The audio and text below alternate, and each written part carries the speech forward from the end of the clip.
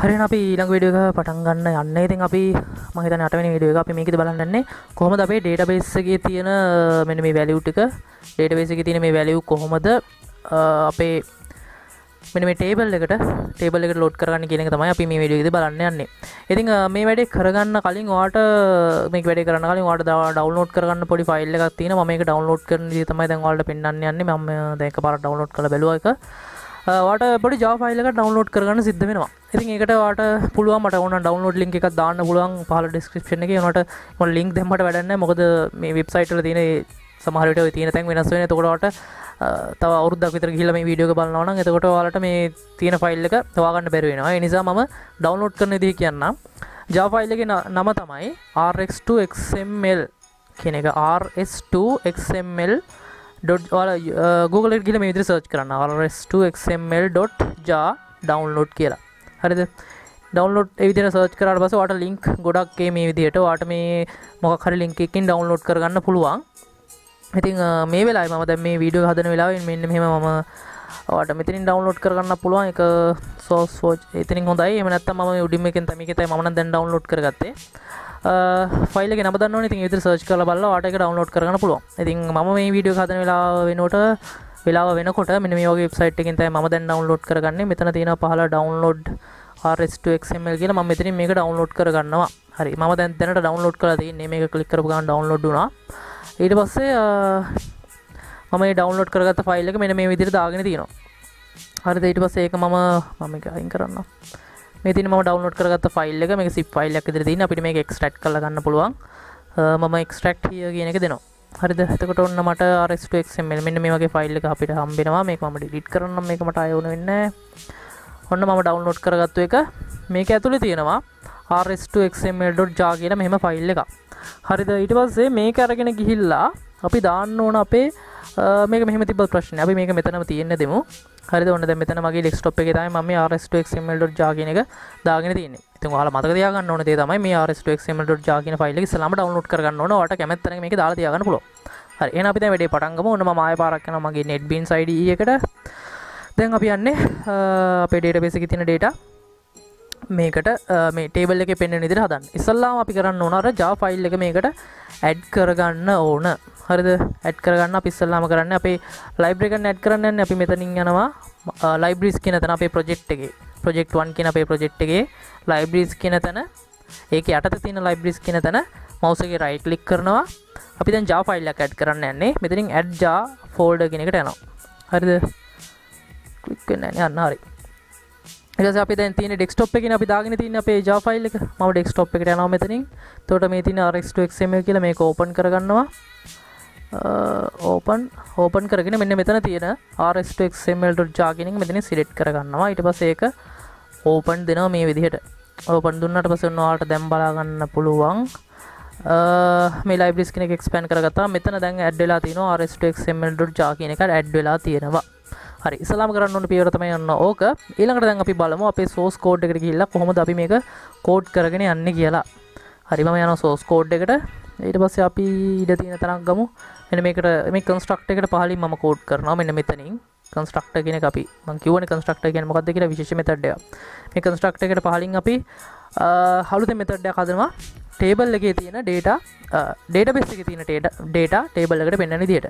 මම මේකට නමක් දෙමින් මේ විදිහට type කරගෙන යනවා public void අපි මේකට දෙමු නමක් table load කියලා.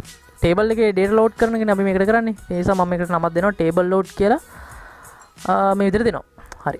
ඊළඟට අපිට කරන්න තියෙන්නේ query එක ලියන්න.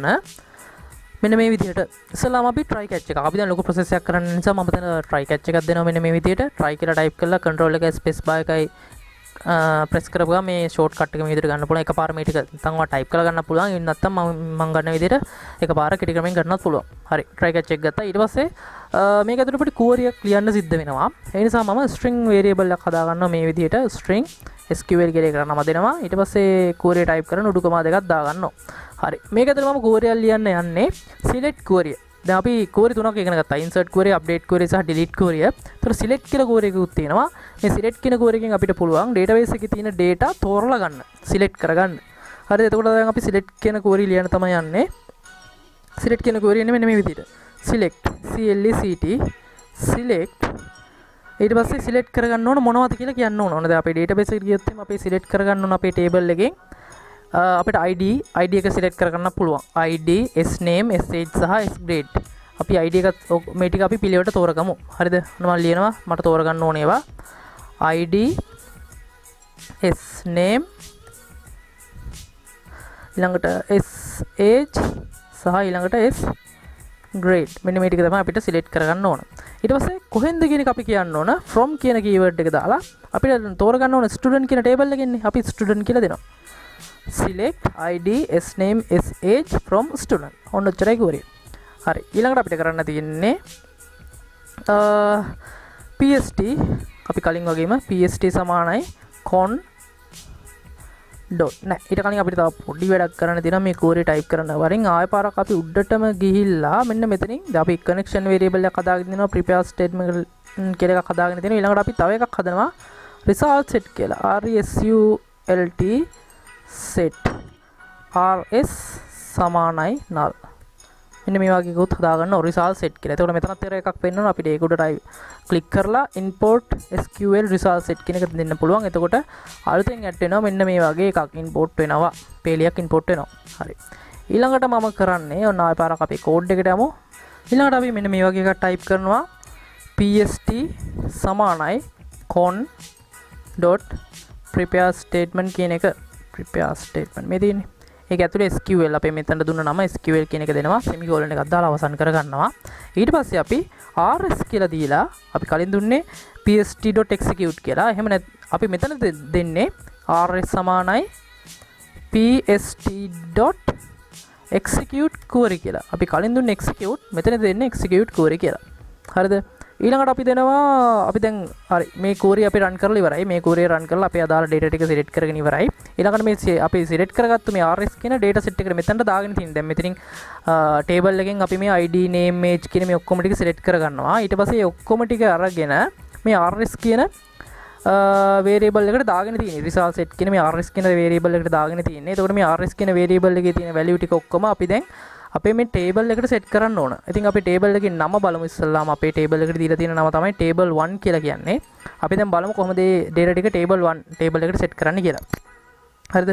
ඔන්න දෙනවා table 1 dot මෙන්න මේ වගේ කෝඩ් එකක් එන්නේ set model ඊට පස්සේ අපි type කරනවා dbutils dot result set to table model ඔන්න මෙන්න මේ method එකට අපි call කරනවා ඒක ඇතුලේ අපි මෙන්න මෙතනින් rs කියලා type කරන්න ඕන හරි මේ විදිහට තමයි මෙන්න මේ code එක මතක තියාගන්න මේ විදිහට තමයි අපි අපේ rs කියන මෙතන මේ variable එකේ තියෙන value ටික table එකට set කරන්න මෙන්න මේ code එකෙන් හරි ඊට පස්සේ අපි මේ error එකක් આવුත් අපි කියනවා j option pane එකක් ඇවිල්ලා අපිට j option pane එකෙන් අපි පෙන්වන්න කියලා දෙමු j option pane dot show message dialog පළවෙනි එකට null කියලා දෙනවා error message එක පෙන්වන්න කියලා මෙතනින් මම මේ විදිහට දෙනවා. හරි. ඔන්න එතකොට අපි දැන් table load method එක හදාගත්තා. හැබැයි තාම වැඩේ ඉවර නෑ. මම ආයෙ පාර මේක පොඩ්ඩක් run කරලා පෙන්නන්නම්. ඔන්න මම run කරනවා. run කරාට පස්සේ ඔයාලට බලා ගන්න පුළුවන්. තාම අපේ table එකට මොනවද set වෙලා නැහැ. තිබ්බ විදිහටම තියෙනවා. මොනවත් වෙනසක් වෙලා නැහැ. එතකොට ඇයි අපි දැන් method එක හදලත් ඉවරයි. ඒත් වැඩ කරන්නේ නැහැ. ඇයි ඒකට හේතුව? ඒකට හේතුව තමයි අපි මේ method එක හදලා විතරක් මදි අපි ඒක අපේ constructor එක ඇතුලෙන් call කරන්න ඕන. constructor එක ඇතුලෙන් call කරොත් විතරයි මේක වැඩ කරන්නේ. ඉතින් මේක තමයි අපේ constructor එක. මොකද constructor එක කියලා කියන්නේ විශේෂ method එකක්. මේක අපේ system එක run වෙනවත් එක්කම auto run වෙන method එකක්. ඉතින් මේක ඇතුලෙන් call කරොත් විතරයි අපි මේ table load කියන method එක run වෙන්නේ. ඉතින් මම මේක ඇතුලට ගිහිල්ලා මේක table load කියන method එකේ නම දෙනවා. table load වරහන දාලා අවසාන semicolon එකක් දානවා. හරිද මෙහෙම දුන්න ගමන් ඔන්න අපේ දැන් අපි මේක run කරලා බලුවොත් දැන් අපිට බලා ගන්න පුළුවන් අපේ data ටික පෙන්නනවා හරි ඔන්න දැක්ක නේද දැන් අපේ database එකේ තියෙන data ටික අපිට මෙතනින් පෙන්නනවා මෙන්න අපේ database එකේ තියෙන data ටික ඒතොර ඒ ටිකම අපිට මෙතන table එකෙත් පෙන්නනවා ඔන්න අපි තව අලුතෙන් data එකක් add කරලා බලමු අපි අලුතෙන් මොකක්ද add කරන්නේ චාමර කෙනෙක්ගේ අපි data ටික add කරමු අපි වයස දෙමු 13ක් කියලා යාගේ grade එක අපි select කරලා දෙමු 1 2 කියලා. හරි insert button එක press කරපුව ගමන් ඔන්න inserted කියලා වැටුණා. මේක okay කරාට අපිට මෙතන table එකේ පෙන්වන්නේ නැහැ data එක. ඇයි එහෙම වුනේ? දැන් අපි database එකට ගිහිලා refresh කරලා බැලුවොත් එහෙම අපිට බලා ගන්න පුළුවන්. database එකට ඔන්න අලුතෙන් database එකට ඇවිල්ලා තියෙනවා. හරිද? ඊට පස්සේ ඔන්න දැන් මම ආයෙ පාරක් මේක close කරලා ආයෙමත් මම මේක run කරොත් එහෙම ඔන්න ඒ වෙලාවට දැන් නම් ආයෙ පාරක් මගේ data එක මෙතනට add වෙලා තියෙනවා. හරිද? එතකොට මොකද්ද මෙතන තියෙන අවුල? මොකද්ද මෙතන තියෙන ප්‍රශ්නේ? ඒකට හේතුව තමයි අපි මේ insert button එක press කරපු ගමන් ඒ insert button එක press කරා කියලා අපේ table එක refresh වෙන්නේ නැහැනේ. table එක refresh වෙන්න නම් අපි මේ insert button එක press කරාට පස්සෙත් ආයෙ පාරක් මේ table load method එක run වෙන්න කියලා අපි කියන්න ඕන. ඉතින් ඒ නිසා අපි කරන්න ඕන insert button එකට ඇතුළට ගිහිල්ලත් මේ insert button එක ඇතුළේ අවසානයේටම අපි කියන්න ඕන table load method එක use call කරන්න කියලා. ඉතින් මම මෙතනට ගිහලා ආයෙ පාරක් දෙනවා table load method එක run වෙන්න කියලා මේ අවසානයේ මේ තියෙන අපේ button එකේ code එකනේ. button එකේ code එක අවසන් වෙන්නේ මෙන්න මෙතනින්. මෙන්න මේ semicolon එකෙන් අවසන් වෙන්නේ. ඒකට උඩින් මම type කරනවා table load method එක run වෙන්න කියලා. ඔන්න table load method එක run වෙන්න කියලා දුන්නා. හරි දැන් ආයෙ පාරක් මම program එක run කරන්නම් මේ විදිහට. ඔන්න මේ විදිහට තියෙනවා. අපි තව එක්කෙනෙක් add කරමු. අපි කවුද?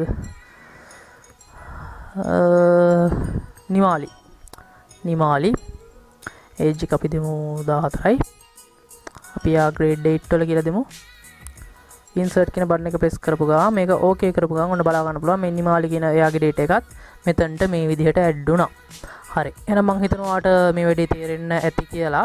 ඒකම දැන් මෙතන මේ table එකේ අපිට ID එකත් එක්ක name, age, grade කියන තුන පෙන්නනවානේ. ඔයාලට මේ ID එක පෙන්වන්න අවශ්‍ය නැත්නම් ඔයාලට මෙතනින් පුළුවන් ID කියන එක අපේ අර මුලින්ම table load method එකේ මෙතන තියෙනවා select ID, s name, s grade කියලා තියෙනවා. ඔයාලට ඕන මෙතනින් ID කියන එක අයින් කරගන්න පුළුවන්.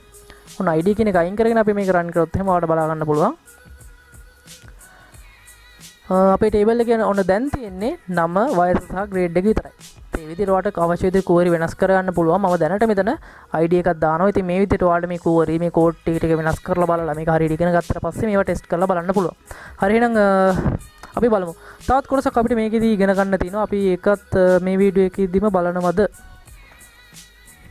නෑ අපි ඒක ඊළඟ වීඩියෝ එකේදී කතා කරමු. එහෙනම් අපි ඊළඟ වීඩියෝ එකේදී හම්බෙමු. channel එක subscribe කරලා තියාගන්න. ප්‍රශ්න මොනවා හරි තියෙනවා නම් comment එකක් දාන්න. ඉක්මනටම අනිත් වීඩියෝ එකේ හම්බෙමු.